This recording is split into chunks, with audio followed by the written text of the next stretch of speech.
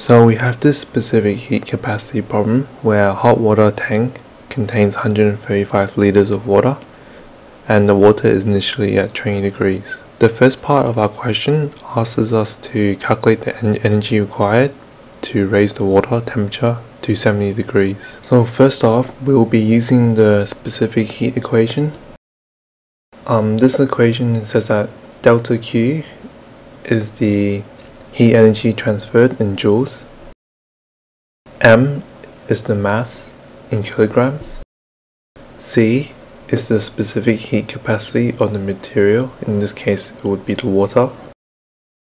And delta T is the change in temperature. This can be in degrees Celsius or Kelvin. So let me just move this equation up here so we have more space to work with. Okay, so first off, we start off with writing our knowns and unknowns. We know that the volume of water is 135 liters.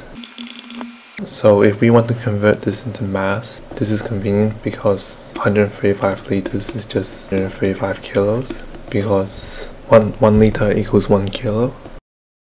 We also know delta T, the change in temperature is 70 minus 20. So our change in temperature is 50 degrees. We also know C. This is actually taken from the tables. The specific heat of the material, in this case water, is 4,200 joules per kilogram Kelvin. Now we have everything we need to work out delta Q, the heat energy transferred, which is what question A is asking for, the energy required. So delta Q equals to mc delta T. So m is 135 kilos, C is 4,200, and delta T is 50 degrees. If you work this out, you will get 28,350,000 joules, or we can simplify this down to about 28 million joules. So for part B, we use the power equation.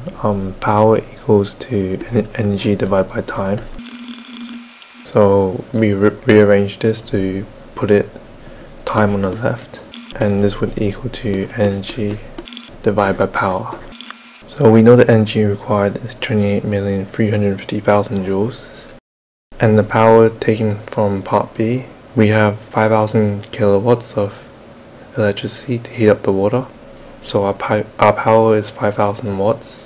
So if you work out the time from here, you have 5,670 seconds. This is approximately 94.5 minutes.